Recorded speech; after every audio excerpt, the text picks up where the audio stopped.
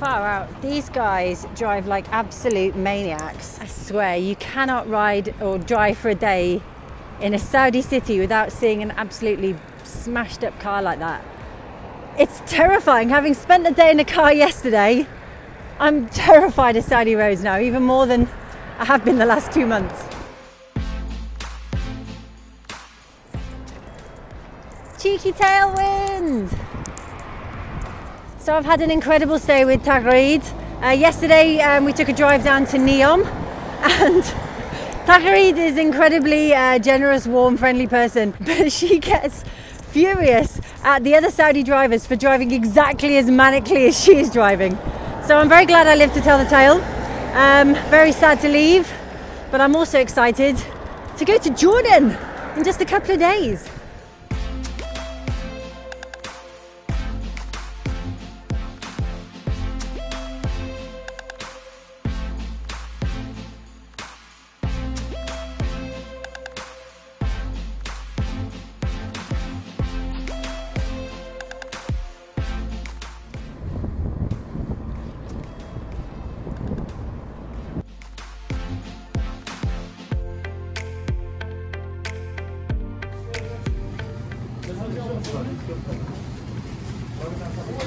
هذا من فضلك.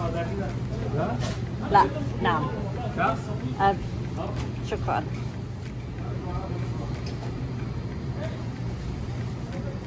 نعم شكرا خلاص شكرا.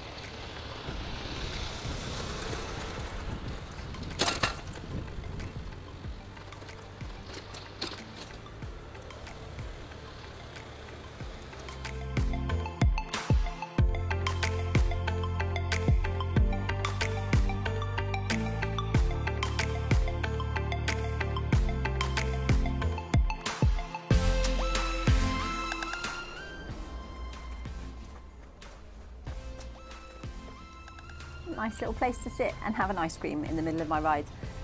It's my last but one day in Saudi. Incredible.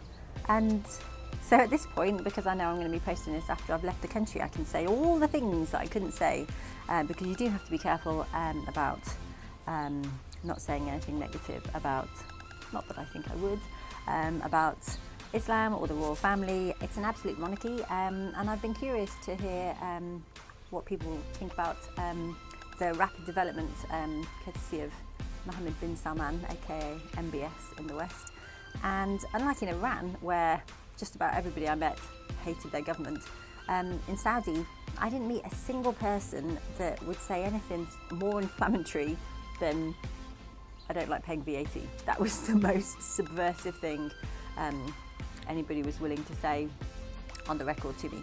So it seems that Saudi people really love their government and are absolutely amongst Saudis and Iranians are just top tier, incomparable, amazing hospitality.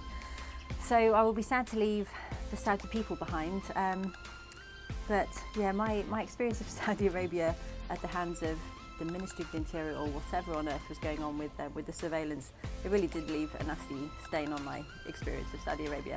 But the Saudi people, without question, are up there with Iranians in terms of exceptional, astounding, incredible hospitality and welcome.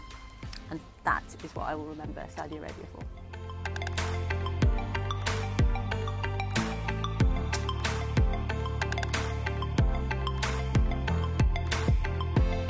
I'm at 100 kilometers already, and I'm pretty beat, but because I spent extra time in Tabuk, I'm trying to fit some extra kilometers into my day today.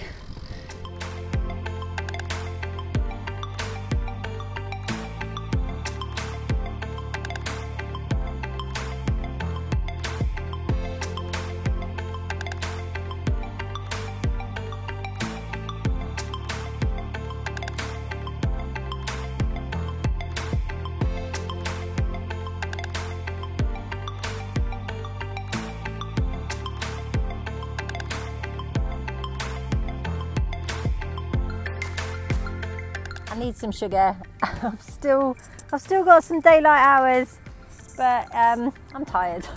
So I've been given this sort of mince pie type affair. It's just got the brown sugary sauce in a pastry. A nice discovery on my last or so day in Saudi Arabia.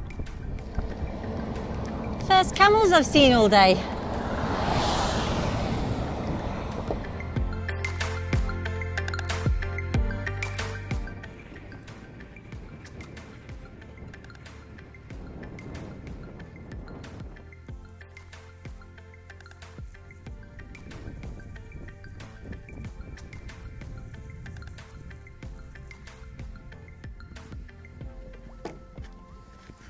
I guess I've stumbled across my last little Saudi mosque sleep because I am determined to camp on the Red Sea tomorrow. This place is marked on the map as having a water spring, and here it is. These guys are just making use of it to do a bit of laundry, and then I'm going to get involved. But it's beautiful here. If I could heave my bike into the mountains, it would be a lovely spot there, but this is far enough from the road. Don't need to push my bike through any sand unnecessarily, thanks.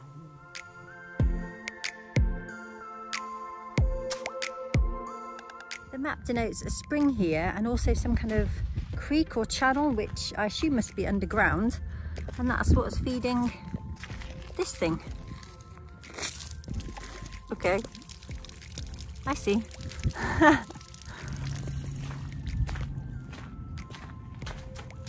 There is no women's section. That doesn't make this the men's section, it just makes this a mixed mosque. Yay, I have a relatively fancy dinner in that it's not in a can. I have fresh olives and makdouche, which is a Syrian dish and always reminds me of my friend Yahya. Makdouche is eggplant stuffed with chili and walnuts, and this one is a particularly spicy one.